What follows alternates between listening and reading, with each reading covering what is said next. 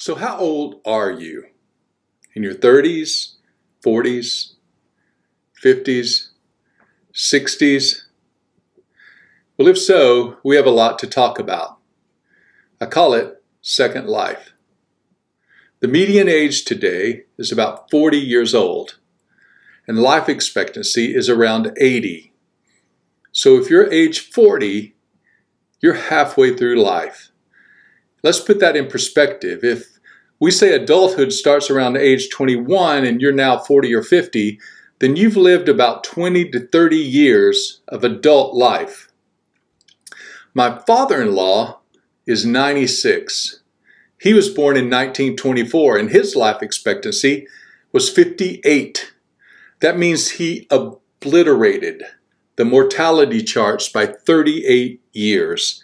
He has lived almost twice as many years in Second Life.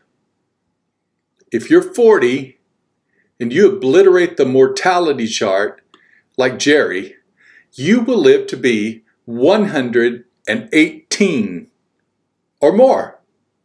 Don't believe it? Well, do the math. It's mind-boggling.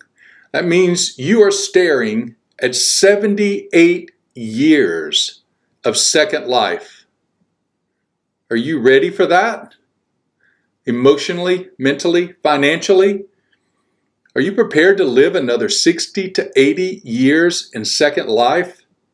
And not only live those years, but enjoy them.